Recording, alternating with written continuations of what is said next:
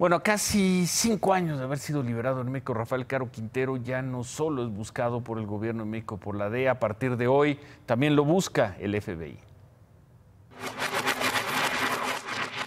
Today we're announcing the addition of Rafael Caro Quintero to the FBI's 10 most wanted fugitives list.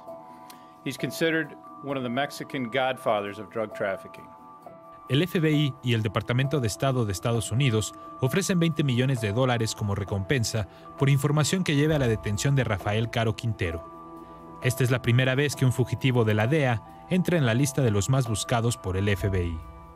As the mastermind and organizer of truly atrocious acts. Caro Quintero fue detenido en 1985 por el homicidio del agente de la DEA Enrique Camarena. Fue condenado a 40 años de prisión, pero solo estuvo 28, ya que fue liberado en 2013.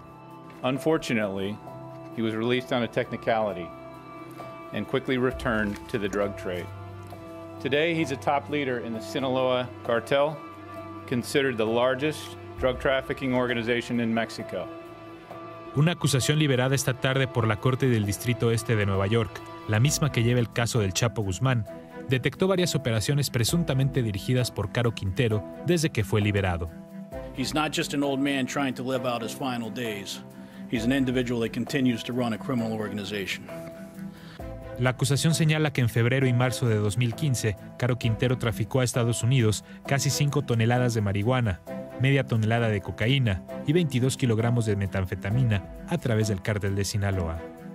Quintero has continued his criminal enterprise moving narcotics into the United States. Equally as important, he has no issue of carrying out acts of violence on his own fellow countrymen to maintain his ability to continue this enterprise.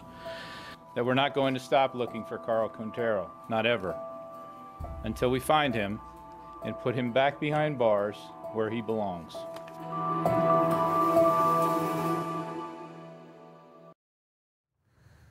Bueno, pues Caro Quintero, además, ahora se ofrece una recompensa muy alta, de las más altas que se ofrece por algún supuesto criminal, un presunto criminal en todo el mundo.